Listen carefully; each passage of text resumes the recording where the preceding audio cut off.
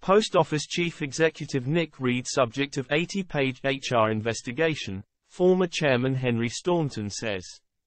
Post Office turmoil has intensified after the company's ousted chairman insisted its current chief executive is the subject of an internal investigation, not him. Former Chair Henry Staunton was dismissed last month by Business Secretary Kemi Badenoch, who said bullying accusations had been made against him. But on Tuesday, Mr. Staunton told MPs on the Business and Trade Committee that it was the CEO Nick Reed who was being investigated.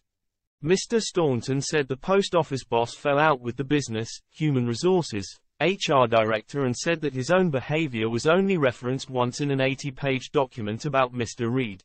The ex-chairman said there was one paragraph in the report on alleged politically incorrect remarks made by him and he strenuously denied the claim. This was a big investigation into Nick. And I didn't realize you weren't aware of that, he told MPs.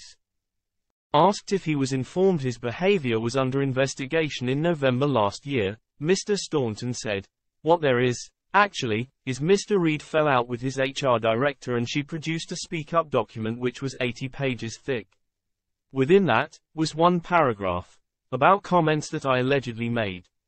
So this is an investigation, not into me, this is an investigation made into the chief executive Nick Reed.